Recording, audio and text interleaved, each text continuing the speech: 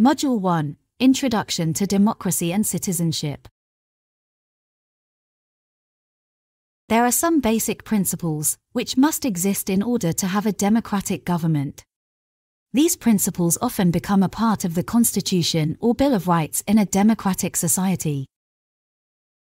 Citizen participation, equality, the political tolerance, accountability, transparency, regular, free and fair elections, economic freedom, control of the abuse of power, Bill of Rights, accepting the results of elections, human rights, multi-party system, and the rule of law.